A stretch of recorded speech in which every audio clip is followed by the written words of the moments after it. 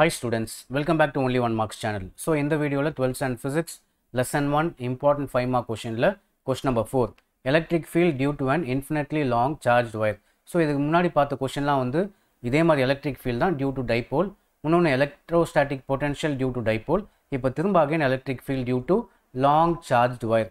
இது எதை பேஸ் பண்ணி எதை யூஸ் பண்ணி கண்டுபிடிக்கணும்னு பார்த்தீங்கன்னா அப்ளிகேஷன் ஆஃப் காஸ் லா. இந்த application of cos law base பண்ணி 4 கொஸ்டின் இருக்குது. 4 கொஸ்டினில் ஒரு கொஸ்டின் டெஃபினட்டாக உங்கள் பப்ளிக் எக்ஸாமுக்கு கண்டிப்பாக வந்துடும். இதில் ஃபஸ்ட் ஒன் உங்களுக்கு அண்டர்ஸ்டாண்ட் ஆகிடுச்சுன்னா மீதி 3 ஈஸியாக தான் இருக்கும். ஓகேவா? இப்போ கொஸ்டினுக்குள்ளே போயிடலாம். ஸோ அகெயின் இப்போ லாங் சார்ஜ்டு ஒயர் இருக்குது. இதில் வந்து ஒரு பர்டிகுலர் பாயிண்ட்டில் எலக்ட்ரிக் ஃபீல்டு எவ்வளோ இருக்கும் அதை வந்து கண்டுபிடிக்கணும். ஓகேவா? ஸோ இந்த டயக்ராம் பார்த்துக்கும் இதுக்கான எக்ஸ்ப்ளனேஷன் அவசியம் கிடையாது. நெக்ஸ்ட் இன்னொரு டயக்ராம் இருக்கும், அதை வச்சு தான் நம்ம எக்ஸ்பிளைன் பண்ணிக்கலாம், ஈஸியாக இருக்கும். ஸோ இதில் நம்ம எதை வச்சு நம்ம ஃபஸ்ட்டு ஸ்டார்ட் பண்ணுறோன்னு பார்த்தீங்கன்னா ஃப்ளக்ஸை வச்சு ஸ்டார்ட் பண்ணுறோம். ஸோ ஃப்ளக்ஸ்லேருந்து நம்ம இந்த எலக்ட்ரிக் ஃபீல்டை கண்டுபிடிக்க போகிறோம். ஸோ ஃப்ளக்ஸ்னால் என்னது? Number of electric field lines passing area. ஒரு பர்டிகுலர் ஏரியாவில் எவ்வளோ எலக்ட்ரிக் ஃபீல்ட் லைன் பாஸ் ஆகுதோ அதான் வந்து electric flux சைஇ. So electric field into area. So electric field into இங்கே டிஏன்னு போட்டிருப்பாங்க. ஜென்ரலாக டிஏனா ஒரு சின்ன ஏரியா கண்டுபிடிச்சிட்டு அதை இன்டகிரேட் பண்ணால் டோட்டல் ஏரியா கண்டுபிடிச்சிடலாம் எலக்ட்ரிக் ஃப்ளக்ஸை. ஓகேவா? நம்ம காஸ் லாவில் படிச்சிருக்கோம் 2 மார்க்கில், 3 மார்க்குன்னு நினைக்கிறேன். So psi E equals to integration of E vector dot dA.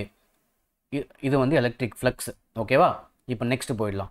இப்போ அதே டயக்ராம் திரும்ப இந்த மாதிரி வரைஞ்சிக்கலாம். இதில் வந்து பார்த்தீங்கன்னா இமேஜினரியாக வந்து காஸ் லானாலே இமேஜினரியாக ஒரு சிலிண்டர் வரைஞ்சிக்கலாம். இதுக்கு முன்னாடி ஒரு கொஷனில் 3 மார்க்கில் இமேஜினரியாக ஸ்பியர் வரைஞ்சோம். இதில் வந்து இமேஜினரியாக சிலிண்டர் வரைஞ்சிப்போம். இதில் வந்து டாப் சர்ஃபேஸில் எலக்ட்ரிக் ஃப்ளக்ஸு, கர்வ் சர்ஃபேஸில் எலக்ட்ரிக் ஃப்ளக்ஸு, பாட்டம் சர்ஃபேஸில் எலக்ட்ரிக் ஃப்ளக்ஸு நம்ம கண்டுபிடிக்கணும். ஸோ 3 ஏரியாலையும் எலக்ட்ரிக் ஃப்ளக்ஸு கண்டுபிடிக்கணும். ஸோ டோட்டல் எலக்ட்ரிக் ஃப்ளக்ஸ் வந்து EDA. இது எங்கன்னு பார்த்தீங்கன்னா கர்வ் சர்ஃபேஸ் ஏரியா. அகெயின் ப்ளஸ்ன்னு போட்டு திரும்ப electric flux EDA top surface, திரும்ப EDA பாட்டம் சர்ஃபேஸ். ஓகேவா? நெக்ஸ்ட்டு இப்போ 2 வெக்டர் மல்டிப்ளை பண்ணால் அது எப்படி எழுதலாம்? A vector dot B vector எப்படி எழுதலாம்? AB cos θ அப்படின்னு எழுதலாம். அதே கான்செப்ட் தான் இங்கேயும். EDA cos θ, இதுக்கும் EDA cos θ, இதுக்கும் EDA cos θ. இப்போ இது வந்து curve surface area. Curve surface ஏரியாவில் பார்த்தீங்கன்னா இந்த எலக்ட்ரிக் ஃபீல்டுக்கும் DA வெக்டாருக்கும் ஆங்கிள் எவ்வளோன்னு செக் பண்ணோம். இது வந்து curve surface area. Electric field இந்த பக்கம் பாஸ் ஆகும். நம்ம எடுத்த ஏரியாவோட நார்மல் வந்து ஏரியாவுக்கு பர்பண்டிகுலராக வரையணும். அப்போ நார்மலும் இதே டைரெக்ஷனில் இருக்குது. ரெண்டுமே சேம் டைரெக்ஷனில் இருந்தால் ஆங்கிள் வந்து 0. அப்போ cos 0 அப்படின்னு போட்டாச்சு. Next top surface. டாப் சர்ஃபேஸில் ஏரியா இங்கே இருக்குது. ஏரியாவுக்கு பர்பண்டிகுலராக நம்ம நார்மல் வரையணும். அப்போ இந்த வெக்டாருக்கும் எலக்ட்ரிக் ஃபீல்டு இந்த பக்கமாக போகுது. இப்போ ஆங்கிள் எவ்வளோ? 90 டிகிரி. அப்போ இங்கே EDA cos 90 அப்படின்னு நம்ம போட்டுக்கணும். நெக்ஸ்ட் இந்த பாட்டம் சர்ஃபேஸ்லையும் பார்த்தீங்கன்னா நம்ம ஏரியாவோட நார்மல் பர்பண்டிகுலராக வரையணும் இந்த பக்கம், எலக்ட்ரிக் ஃபீல்டு இந்த பக்கம், இங்கேயும் ஆங்கிள் 90 டிகிரி. அப்போ cos 90 இங்கேயும் வந்துடும். ஓகேவா? ஸோ சிம்பிளாக நீங்கள் என்ன பண்ணுறீங்க? Curve surface area, top surface area, bottom surface area எல்லாத்துக்கும் EDAன்னு எழுதணும். அது திரும்ப EDA cos θ, EDA cos θ. Again curve surface ஏரியாவில் ஆங்கிள் வந்து 0, மீதி ரெண்டுத்துக்கும் ஆங்கிள் வந்து 90. cos 90யோட வேல்யூ 0, இங்கேயும் cos 90யோட value 0. So 0 into anything 0 தான், 0 இன்ட்டு எனிதிங் 0. அப்போ ஃபுல் டேர்ம் 0 ஆகிடும், ஃபுல் டேர்ம் 0 ஆகிடும். ஸோ ஃபுல் டேர்ம் 0, இதோட வேல்யூ 1. அப்போ இதை ரிமூவ் பண்ணிட்டு வெறும் EDA அப்படின்னு எழுதிக்கலாம். இதுதான் வந்து டோட்டல் எலக்ட்ரிக் ஃப்ளக்ஸு. பட் இதோட முடியல, நம்ம இன்னும் எலக்ட்ரிக் ஃபீல்டு கண்டுபிடிக்கணும். இது ஞாபகம் வச்சுக்கோங்க. So total electric flux of long charged wire வந்து இதுதான் இன்டகிரேஷன் ஆஃப் EDA. இப்போ next according to cos law ஃப்ளக்ஸோட value நம்ம 2 மார்க்லேயும் 3 மார்க்லேயும் ஒன்று பார்த்தோம். Total charge enclosed pi epsilon not அப்படின்னு பார்த்தோம். ஃப்ளக்ஸோட வேல்யூ என்னது? Total charge enclosed divide pi epsilon not. But இங்கே டோட்டல் எலக்ட்ரிக் ஃப்ளக்ஸ் எவ்வளோன்னு பார்த்துருக்கோம்? EDAன்னு வந்துருக்கு. அப்போ இந்த ரெண்டும் ஈக்குவல் அப்படின்னு நம்ம எழுதணும். ஓகேவா? அதனால தான் இதுவும் ஈக்குவல் நம்ம போட்டாச்சு. Next step charge enclosed. அந்த பெரிய லாங் ஒயர் பார்த்தீங்களா? இதில் சார்ஜ் என்க்ளோஸ்ட்னா எவ்வளோ சார்ஜ் இருக்குதுன்னு அர்த்தம். அதுக்கு நம்ம என்ன பண்ணுறோம்? சார்ஜ் டென்சிட்டின்னு நம்ம ஒன்று வச்சுருந்தோம்.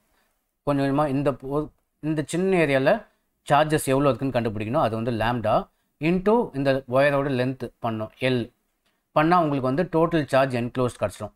டோட்டல் எவ்வளோ சார்ஜ் இருக்குது? இந்த சின்ன ஏரியாவில் எவ்வளோ சார்ஜஸ் இருக்கோ multiplied by total length of wire பண்ணால் டோட்டல் சார்ஜ் கண்டுபிடிச்சோம். அப்போ லாம்டா இன்டூ L அப்படின்னு போட்டணும். எதுக்கு பதிலாக? இந்த சார்ஜ் என்க்ளோஸ்டு பதிலாக நம்ம இப்போ திரும்ப இப்போ திரும்ப இதெல்லாம் கிளியர் பண்ணிக்கலாம்.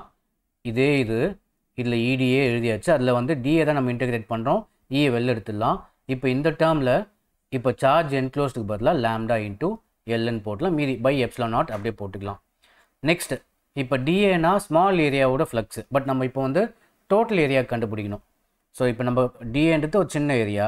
பட் இந்த ஃபுல் கர்வ் சர்ஃபேஸ் ஏரியாவில் ஃபுல் ஏரியாவுக்கு ஃப்ளக்ஸ் எவ்வளோ இருக்குன்னா அந்த சின்ன ஏரியாவை இன்டெகிரேட் பண்ணுறோம். இப்போ இது என்ன ஏரியா? இது CSA ஆஃப் அ சிலிண்டர். ஓகேவா? இது என்னது? இது சிலிண்டரோட CSA curve surface area. CSA of இப்போ DAவை இன்டெகிரேட் பண்ணால் CSA ஆஃப் அ சிலிண்டர். அது CSA ஆஃப் சிலிண்டர் வந்து 10th மேக்ஸில் பார்த்துருப்போம். 2πRH 2πR இன்ட்டு H நம்ம 10th மேக்ஸில் பார்த்துருப்போம். Curve surface of a cylinder. இங்கே ஹைட்டு பார்த்தீங்கன்னா LN போட்டிருக்காங்க. ஓகேவா? அப்போ ஃபார்முலாவில் ஹைட்டுக்கு பதிலாக LN போட்டலாம். 2πRL equals to lambda L pi epsilon not அப்படின்னு வந்துருக்கு. இப்போ நெக்ஸ்ட் ஸ்டெப் நம்ம இந்த தான் தேவை. அப்போ இந்த டேர்ம்ஸ் எல்லாம் இந்த சைடு கொண்டு போனால் கீழே போயிடும். So 1/2πRL lambda L pi epsilon not. இதில் எல் கேன்சல் ஆகிடும். மீதி எழுதிக்கலாம். 1/2π இந்த எப்சிலான் நாட் இங்கே போட்டிருக்கோம் இன்ட்டு இந்த லாம்டா இந்த ஆர் இங்கே போட்டிருக்கோம். ஓகேவா? எப்சிலான் நாட் இங்கே கொண்டு போயிட்டு ஆர் தனியாக போட்டிருக்கோம். லாம்டா பை ஆர் அப்படின்னு போட்டாச்சு. ஸோ இது வந்து நார்மல் ஆன்சர் எலக்ட்ரிக் ஃபீல்டோட வேல்யூ. இதுவே லாஸ்ட்டாக நம்ம வந்து வெக்டார் ஃபார்மில் எழுதலாம். வெக்டார் ஃபார்ம்னா E வெக்டார் அப்படின்னு போட்டு இது வந்து மேக்னிடியூட் அப்படியே போட்டு வெக்டார் ஃபார்மில் எழுதும்போது ஒரு யூனிட் வெக்டார் சேர்த்துக்கணும். ஒரு ஆர் கேப்போ இல்லை என் கேப்போ சேர்த்துக்கலாம். ஓகேவா? இதை வந்து ஆர் கேப்னு போடலாம், என் கேப்னு போடலாம். ஸோ இது வந்து மேக்னிடியூட் இன்ட்டு இது வந்து டைரெக்ஷன் தான் வந்து உங்களுக்கு வந்து வெக்டார் கிடைக்கும். E vector. ஸோ அவ்வளோதான். அண்டர்ஸ்டாண்ட் ஆயிருக்கும்னு நம்புகிறேன். நெக்ஸ்ட்டு வந்து அப்ளிகேஷன் ஆஃப் காஸ்லாலே வந்து இன்னொன்று இருக்குது. அது 1 by 1 நம்ம பார்த்துடலாம். லாஸ்ட்டாக வந்து என்ன எழுதிக்கோங்க? Electric field due to infinite charge wire depends on 1/r. So இந்த ரேடியஸை டிபெண்ட் பண்ணியிருக்கு. அதாவது 1/rனா இன்வர்ஸ்லி ப்ரொபோஷனல். அப்போ ரேடியஸ் அதிகமாக எலக்ட்ரிக் ஃபீல்டு கம்மியாகும் அப்படின்னு சொல்கிறாங்க. அது எழுதிடணும். ஸோ இவ்வளோ தான். ஸோ தேங்க்ஸ் ஃபார் வாட்சிங்.